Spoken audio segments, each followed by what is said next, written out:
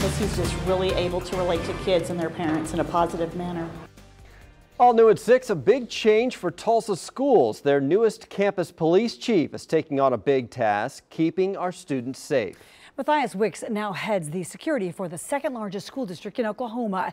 He knows the issues facing students and teachers. As 2 Works For You reporter Lisa Jones explains, he wants to remove any barriers to learning.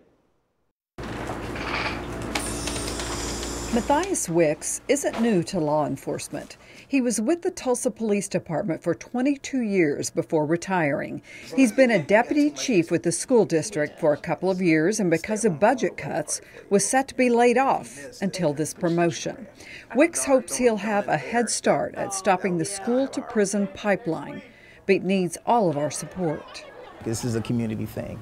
Definitely as Tulsa Public Schools Campus Police, we have the work ahead of us, but the district is heading in the right direction. So I won't say there's any worries at all. I'm just hopeful that the community gets behind this. Wicks worked at Cleveland Middle School when Chris Cerna was principal. Cerna says he's perfect for the job.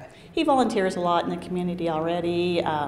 Just very involved, and he relates very well to kids. I think that's one of the biggest strengths that I saw when we had him at Cleveland. LaWanna Penny has 2 teenagers in Tulsa Public Schools.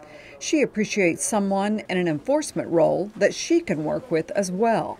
Yes, as a parent, yes, because we need that extra support. Next Monday, July 17th, the Tulsa Public School Board officially votes on Chief Wicks. At that time, they'll swear him in. Lisa Jones, 2 Works For You. Thank you, Lisa. Now, Chief Wicks is the 8th of 9 boys, and he says his parents always encourage them to pay it forward.